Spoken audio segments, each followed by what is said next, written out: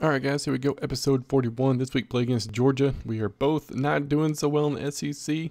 I mean, I'm averaging like 40 points a game and giving up about 30, so my defense is kind of lacking. Injury report, they have a right outside linebacker that's injured for 9 weeks. Hopefully we can take advantage of that.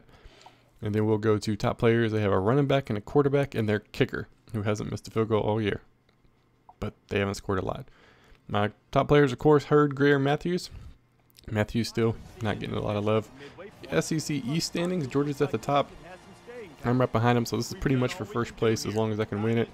I got it locked up, hopefully. I mean, I still got to beat the other computer players because Tennessee was another user game, but he ended up leaving, so all I have left is computer games. So hopefully we can get something going on here. This is my first drive. I got the ball to start the game, and I'm still driving right here. It's like 3 minutes later. Get a little screen pass because I was running the ball a lot. Stuggy hits a huge screen right here. Nice little 16-yard gain. Nice little play right there. I like it. Screen was working great this game. A couple plays later, 3rd and goal. Couldn't get anything going on, man. Nothing was really working. Drop back in a pass. Quiet the crowd a little bit. I get in. Nobody's open. Nobody's open. Oh, there's X. He's wide open. Give me that touchdown, Matthews. There you go. There you go. I'll give you your touchdown eventually, man. 4 for 6, 2 yards and a touchdown. So a little later, it's 3rd and 5. They're driving down, trying to score here.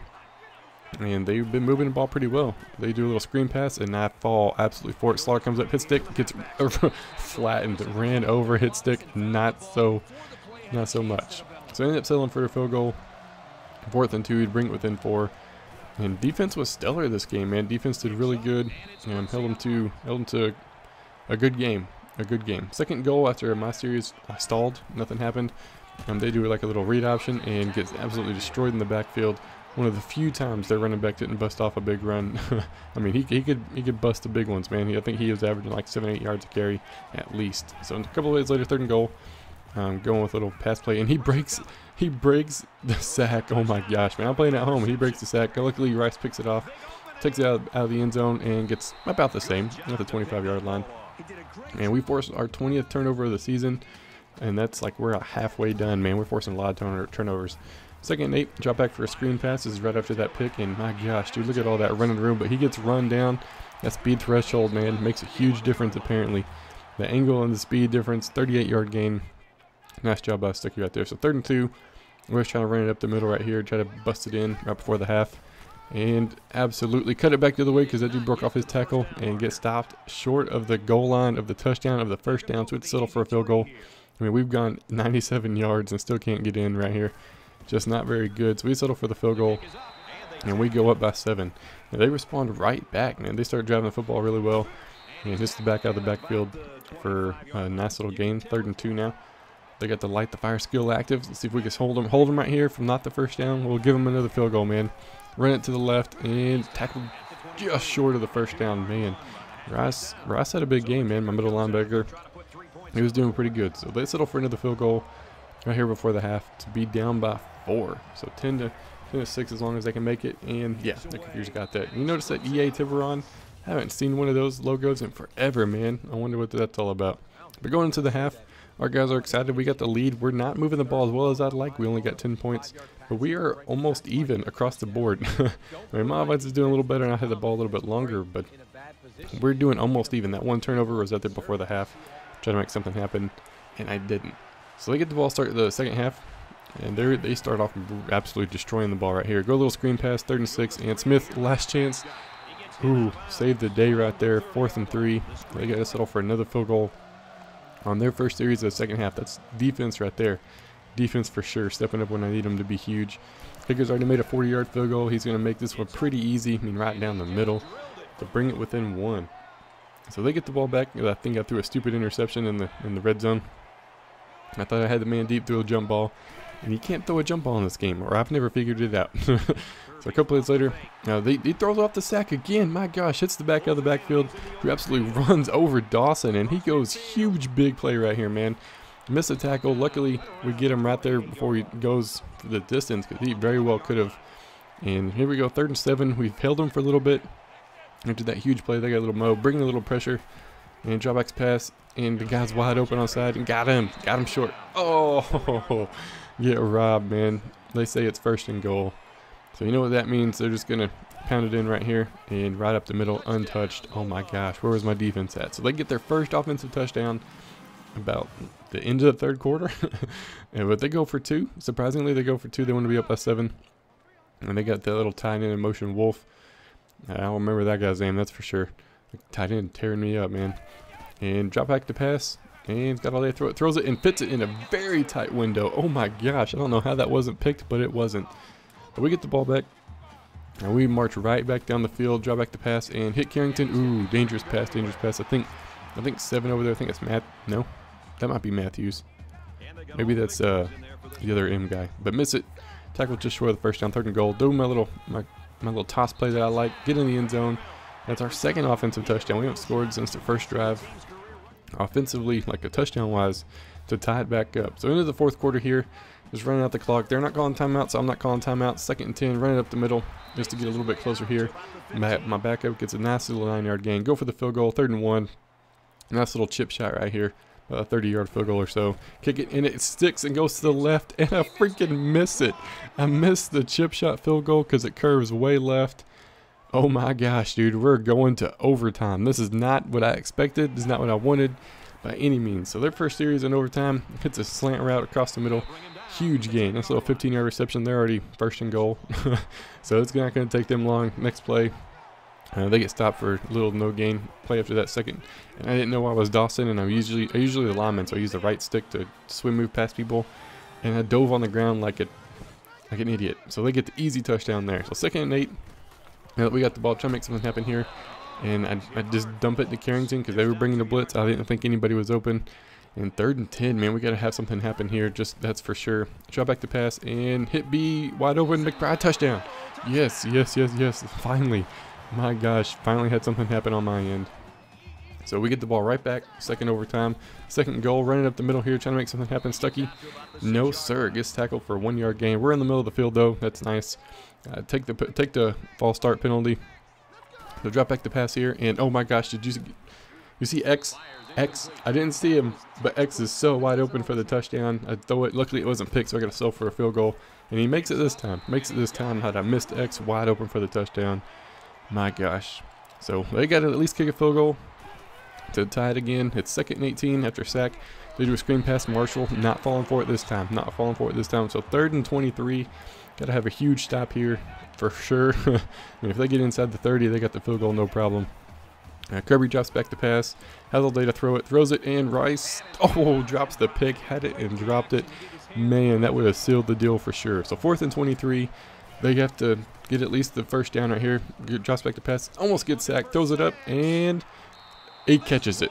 The tight end out jumps the 2 defenders on my team, and we lose on double overtime, 30-27. That is the 3rd game this season that I've lost by 3 points. I don't know what the heck the deal is, man. I don't know what's going on. I'm getting beat by users, CPU, it doesn't matter. We end up losing the game to Georgia. They have sole possession of the top, and not really any games, top of the SEC, not really any games around the country that are for ranking. Not that it matters for me because I'm going to drop. I mean, I had more rushing yards. Surprisingly, I had a little bit less passing yards. I just had 3 turnovers. Stuckey, Jackson, players of the game. Tough loss again, but we'll be right back with the advance.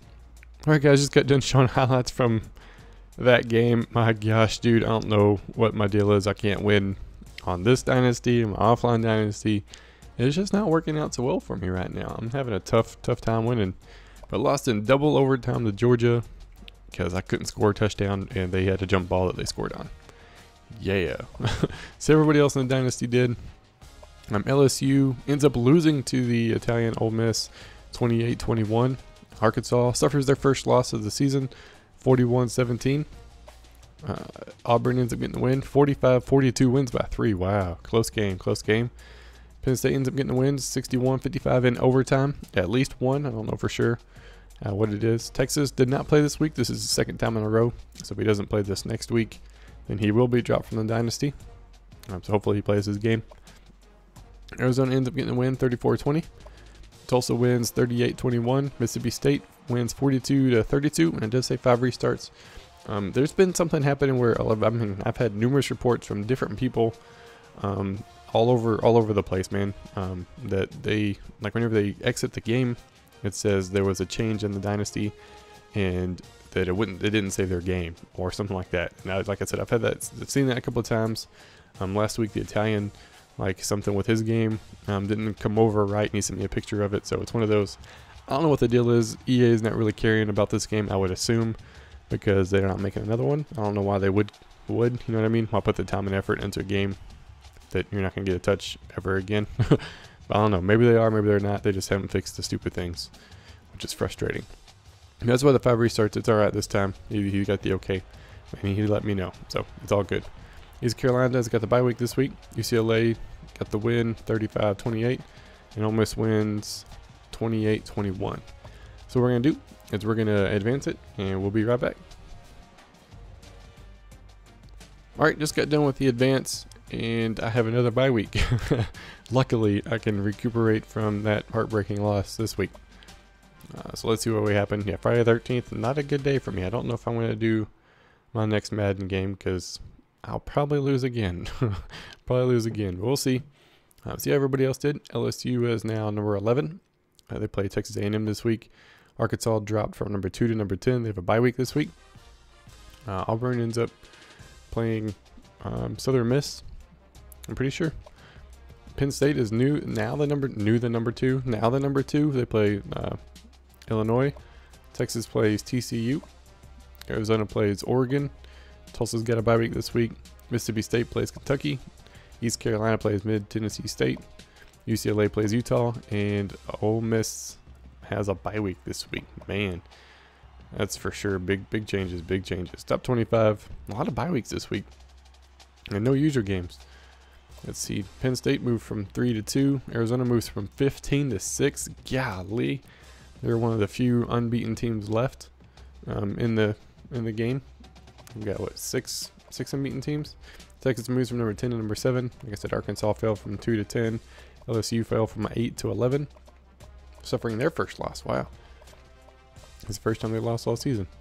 See anybody else? Indiana's ranked. UCLA is now went from unranked to 21. Auburn went from unranked to 22. Mississippi State stayed at 24. And I fell out of the top 25. How far back? I'm behind San Diego State. 27. Nice. Anybody else? Nobody else. Check the media. Ooh, we got BCS this week. Ole Miss, Penn State.